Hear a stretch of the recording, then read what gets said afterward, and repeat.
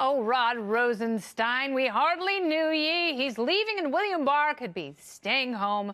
Deputy AG Rosenstein announcing today he's resigning from the DOJ after 30 years on the job. Go to the private sector, Rod. He was obviously a central character in the Russia investigation, was frequently a target of President Trump. And this comes as his boss, Attorney General William Barr, God, I miss Jefferson Beauregard Sessions, threatens to skip Thursday's testimony before the House Judiciary Committee. Barr reportedly very upset with the format proposed that would allow both parties' committee lawyers to ask questions. A DOJ spokesperson says Barr agreed to testify before members of Congress and not their counsels. But committee chair Jerry Nadler says the format is not up to him. So there. The Attorney General is afraid to subject himself to questions where you can follow up. Well, that may indicate lack of confidence in his own position. And more to the point, we have to get to the bottom of these issues. That's why we've called him in. And it's not up to the Attorney General to tell the committee how to conduct its business. You have to get to the bottom of the issues? This is the House Judiciary Committee. Aren't you all lawyers? What is wrong with you? Democrats threatening to subpoena Barr if he doesn't testify, but President Trump has vowed to, quote, fight all the subpoenas. Saying this is just a political stunt by Democrats looking to win in 2020. So will Congress get William Barr to testify, or will he take a page out of William H. Macy's notebook in Fargo and flee the interview? Joining me now to discuss, former U.S. attorney and Fox News contributor, it is Andrew McCarthy. Welcome back, Andy. Hey, Kennedy, how are you?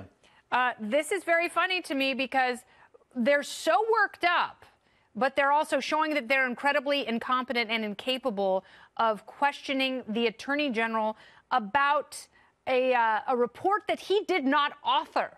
So if they're so concerned about what is in or not in the Mueller report, why aren't they training all of their focus on Robert Mueller?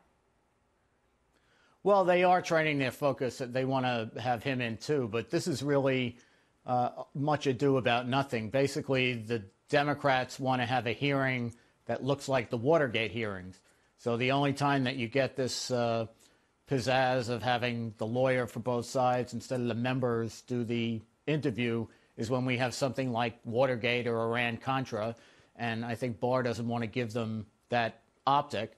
And in the meantime, the Trump administration's delighted to have the Democrats fight over this because, you know, essentially the Mueller report came up with nothing on collusion, which is what the Democrats were, telling us all about for 2 years. So the more they look like they're fighting to have more disclosure of the Mueller report, I think the more people look at this as just, harassment more than anything else. That's fine. So if they have issues with what is in the report, and if there are instances that they think add up clearly to obstruction, this is the House Judiciary Committee. These are lawyers, by and large. That's how you get on the committee. At least you have to be pre-law. And they should be able to rationally take a document apart, and if they have questions, circle that passage and ask the Attorney General. And I don't have a problem with it. I don't think necessarily that William Barr shouldn't show up. He's the Attorney General. I still want to hear from him. But it's not exactly like the Kavanaugh hearing. It's not Dr. Christine Blasey Ford. And I understand why they brought an outside lawyer there, because that was a very, very sensitive issue. And she is a private citizen who had a hard time testifying. Well, I don't know. I think it was a mistake to do it that way, but whether it was or it wasn't, Barr, this is a voluntary appearance by Barr.